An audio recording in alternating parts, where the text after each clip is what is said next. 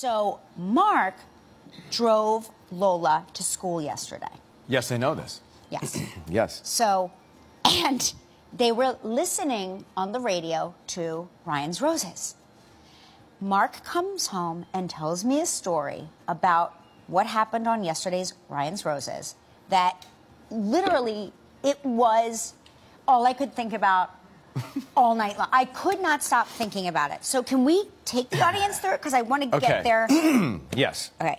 So let me set this up. Okay, yeah, you set it up, because I'm like third person. So I got a text from Mark telling me he heard it and couldn't believe it, and then I got your text afterwards in the late evening. So there's a segment on the show where we say, if you think there's something going on in your relationship and you want to get to the bottom of it, send us your story via email, and listeners will send us their stories. Well, the one we got from Vanessa, I think was her name, she said, look, we're about to get married. I said, when? She said, 2 weeks from now, we're getting married. Oh my gosh, right around the corner. So in the email she says, but I'm worried because my husband has not been acting normal since he went to the bachelor party. Could you find out what's going on? So okay, Mark left that part out. Go ahead. Okay, so that's that's the setup. Now, what we do is we put Vanessa on the phone and we call her husband, and we're very quiet, and our intern says, hello, is this husband, our fiance? And he says, yes, it is. Well, we are doing a special on flowers.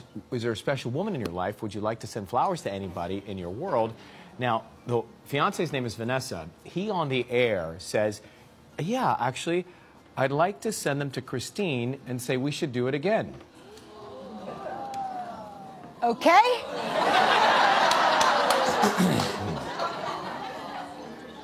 So then Vanessa hears all this, she jumps on, and they go at it. But the question became, in 2 weeks they're supposed to get married. Should she call off the wedding? Or I said she should, but it's so embarrassing to admit that that has happened 2 weeks before you got about to get married to all your friends and family. I don't know if I could do it. The fact that you said that is spellbinding to me.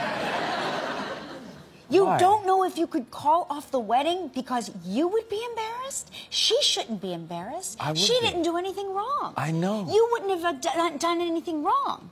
He should be embarrassed because he did something wrong. I know. Although there is. I know. Although, now hear me out. I'm going to devil's advocate this. Turn the tables, Ripa.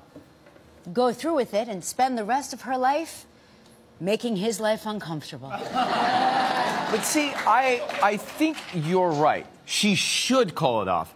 But think of being in that situation. It's 2 weeks away. I understand. Could you do it?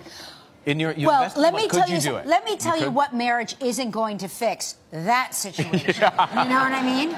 I mean, marriage does not make that. It's not like she's going to marry him and his impulse to be that guy is going to vanish. No, that's the thing. Right. If he's got that trait and he's doing that 2 weeks before, this is going to be a problem. Inevitably, it will end badly.